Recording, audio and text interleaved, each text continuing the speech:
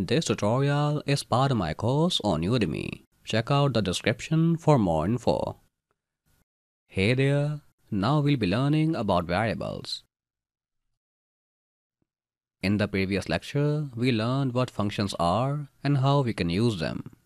We also learned about passing in arguments to a function. Now an argument that you pass in is basically a value. Now there is a way to store these values before directly passing them into a function. So to store these values, we can use variables. A variable, as I said, stores a value.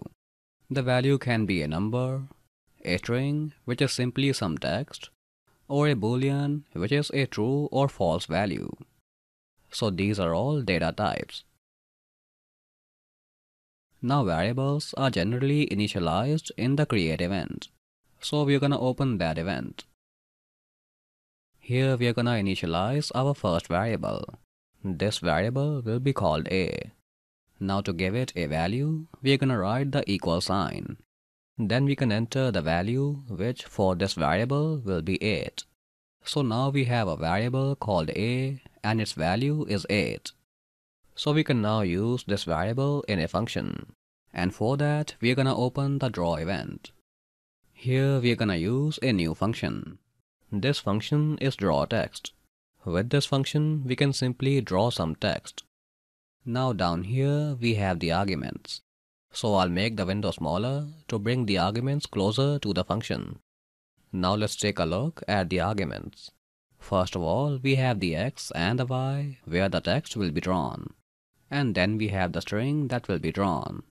So for the x and the y, we are simply gonna enter x and y. This way the text will be drawn wherever the instance is. Then for the string to be drawn, we are gonna enter our variable a.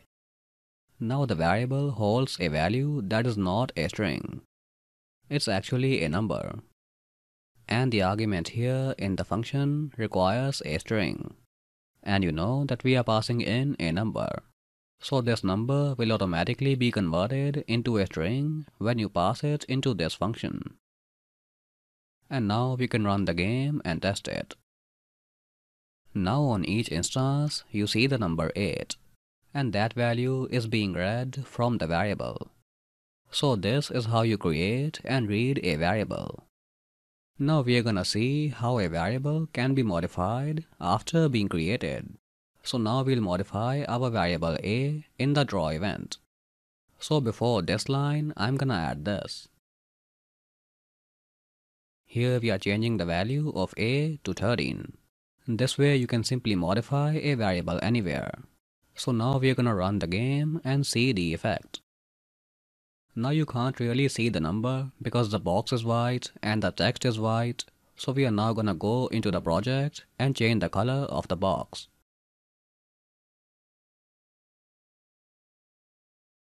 Now we are gonna run the game again.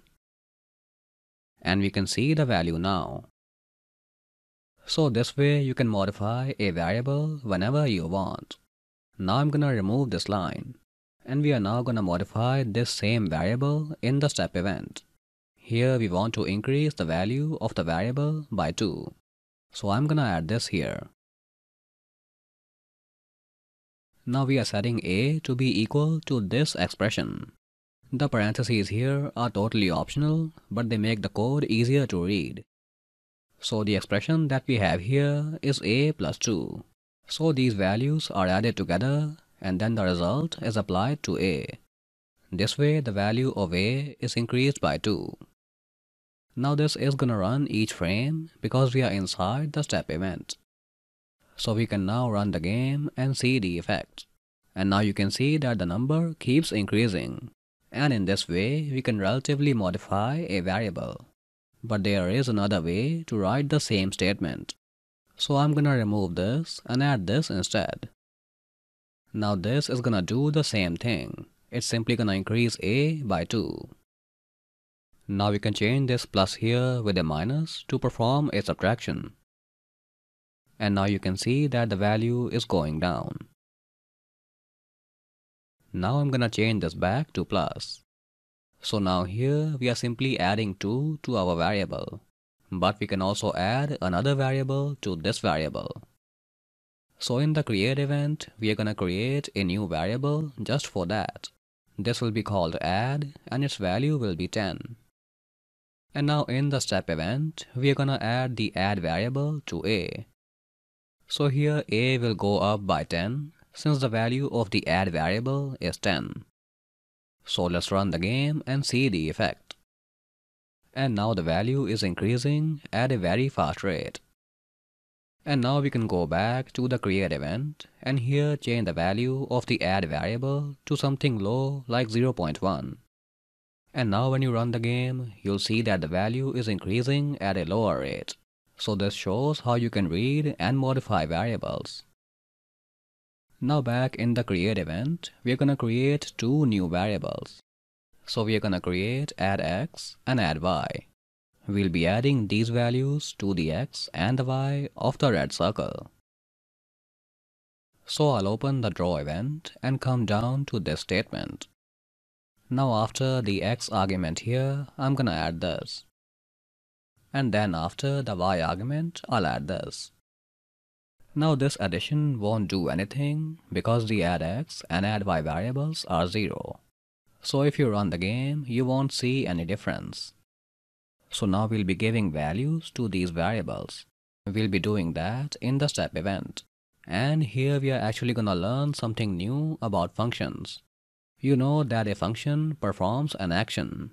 And you also know that you can pass arguments to a function.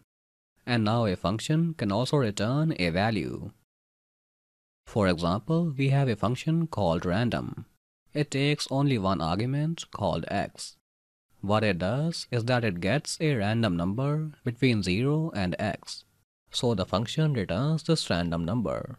And then this returned value can be stored in a variable or passed into a function as an argument. So we are gonna use that function here. I'll write the function name and then the parentheses. The argument for this will be 10. So now we are gonna get a random number between 0 and 10. We wanna store the result of this function in a variable. So we can do that like this. So now the random number will be stored in add x. And then it will be added to the x position of this sprite.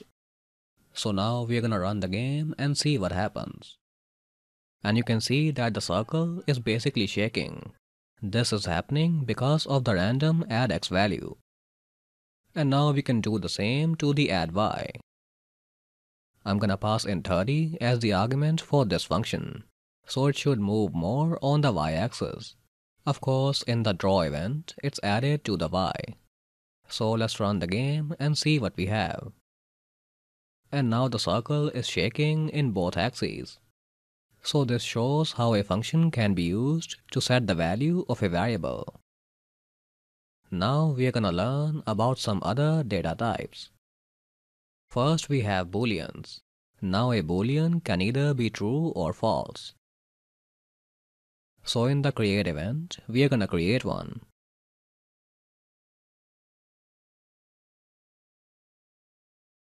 So here we have a variable called canDrawCircle. It's set to true. So a Boolean can either be true or it can be false. Now the next data type that we have is a string. A string is simply some text. So now a string can be created like this. First of all, you need these quotation marks. And then the text can go inside them. So now we have a simple text string here. We can now go into the draw event and draw it with a function. I'm gonna use drawText. Now here we have the x and the y where the text will be drawn. So we are simply drawing it at 8 by 8. Now for the string, we are simply passing in this variable. So we are gonna run the game and see what we have. And you can see our string here. All instances are drawing in the same position, and that position is 8 by 8. Now finally, we are gonna learn about comments. So we have these two variables here, right? Now without looking at any other events, we wanna know what they do. So for that, we can add a comment. Now you can begin a comment with 2 forward slashes, and then you can write whatever you want. So this is simply what a comment is. It doesn't affect the code at all. It's only there to explain some code to the programmer. Now in the next lecture, we'll be learning about conditions, and so I'll see you there.